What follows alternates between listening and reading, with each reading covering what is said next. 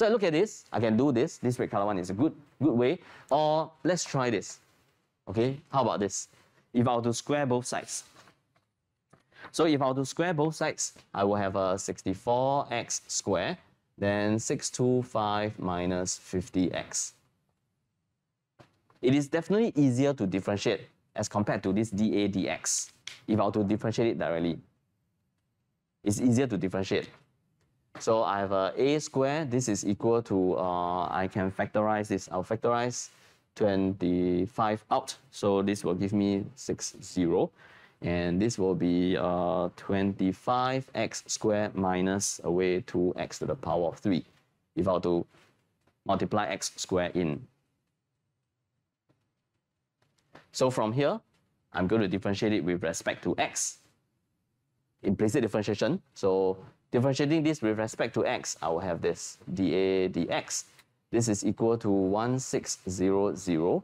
Then here I will have a 50x minus away 6x squared, which means that a dA dx, this is equal to 1600 multiplied by 25x minus 3x squared. And then from here, I'm going to let dA dx be equal to 0. I'm using exactly the same concept. So letting dA dx be equal to 0 because a happened to be multiplied to this, so the whole thing will become 0. So I will have a 1600, 25x minus 3x squared is equal to 0. So if you were to solve for this, x is going to be equal to 25 over 3. Okay, x cannot be equal to 0. So x is equal to 25 over 3. But like what we have mentioned, even if I manage to get just one realistic value for x, I must still verify whether this x is going to cause a to be a maximum. So I'm going to verify.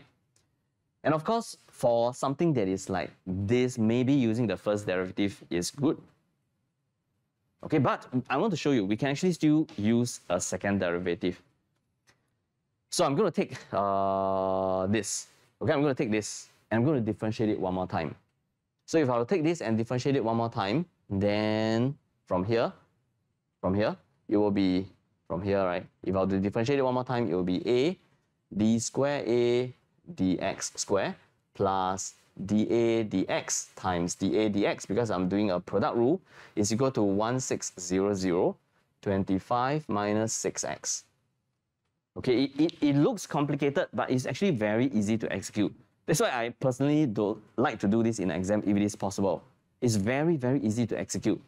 Because when x is equal to 25 over 3, when x is equal to 25 over 3, you know dA dx is equal to 0.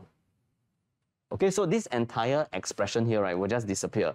So it will be just a d square a dx square is going to be equal to, okay, I'm going to write down the plus 0, okay, because this is going to be 0. It's equal to 1600, 25 minus 6 times of 25 over 3. So d square a dx square, this is going to work out to be equal to minus 4000 divided by a.